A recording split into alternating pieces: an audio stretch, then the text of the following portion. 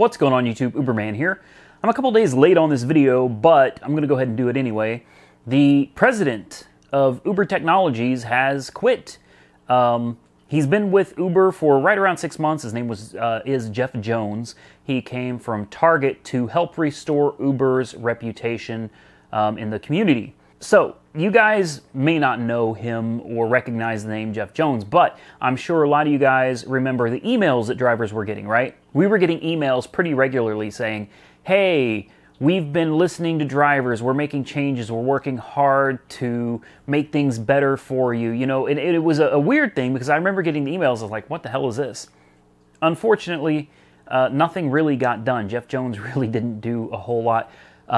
And now that he's leaving after 6 months, I think what it really did is instead of restoring Uber's reputation and the faith in Uber, I think what it's done is just distorted things even more and made people really question what's going on within the corporation. You know, Uber, take all the legal issues and you know, lawsuits, pending lawsuits, litigation, put all of that aside, and let's just talk about the recent activity when it comes to uncovering sexual misconduct, sexual harassment in the workplace, explosive arguments. You know, it seems like things inside of the corporation are chaotic. And for a multi-billion-dollar international company, that's not acceptable. That's not okay. There has to be organization. There has to be a chain of command. There has to be an open door policy where people can report issues and problems without fearing any type of recourse or retribution from the company.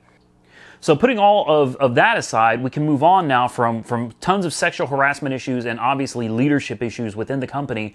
You know, now we look at Uber's under fire and facing another lawsuit from Google. And Google's not somebody you want to piss with, but apparently Uber didn't care. Now I'm sure Uber's going to claim that they didn't know, but I'm not sure a judge is going to believe that because I personally don't believe it myself. So if you guys don't know about this story, there was an employee that was working on the autonomous vehicle project for Google. Well, he left Google and then stole something like 9 or 10 gigabytes worth of information on the autonomous vehicle program. This guy leaves Google, starts up this company. You guys may have heard of it, called Otto, O-T-T-O, I believe is how it's spelled. An autonomous program, and Uber buys Otto, but Otto was basically designed with stolen information from Google, and Google just figured all this out, so now they're in hot water with Google. This is bad news, you know. This is, it's just showing more and more that this is a company that can't be trusted. You don't steal from Google, man. That was dumb. That was dumb. I don't know if this was Uber's idea or if this was this guy's idea, or, you know what, playing devil's advocate, maybe Uber didn't know anything about it at all, and the guy just royally screwed Google and now got Uber in a ton of hot water as well. But as you watch all of these events unfold, it just paints this big picture of chaos and turmoil within the company.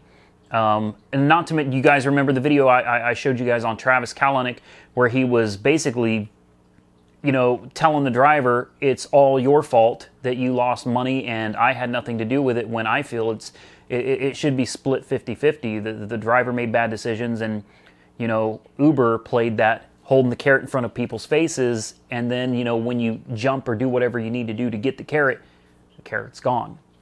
Bait and switch. So Uber is in constant chaos at this point in time. You've got the previous Attorney General of the United States leading the investigation into these claims, these allegations of sexual misconduct, sexual harassment within the corporation.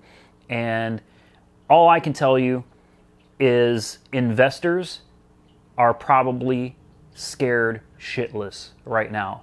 I know Uber's a multi-billion-dollar corporation. I don't think they're going to be put under or go out of business. But guys, if they take too many more blows like this, they're not going to have any investors. And they're going to start really losing money, and they could very well go under. Uber is not immune from being put out of business. I know that they're a very wealthy company, but if investors start running, Uber will tank. It will happen. So they'd better be really, really careful about what they're doing in the future. And they really need to restore their reputation in the community with drivers, with passengers. They got a lot of work ahead of them. All right, guys, so if you're interested in reading any of these articles for yourself, check the description below. I'm going to have a link for the Uber and Google issue with the stolen data. I'm going to have a link to the president leaving. I'm going to have a link to the sexual harassment or sexual misconduct issues within the company. So go ahead and click the description below if you feel like doing a little bit of reading on your own time. I just wanted to give you a rundown of what is happening within Uber at this time. And it's a scary time. It is, because right now it's like 50-50 what could happen with this company. I personally hope they turn this around and pull it off, but only time will tell. As always, like, comment, subscribe, stay safe out there, and Uber on.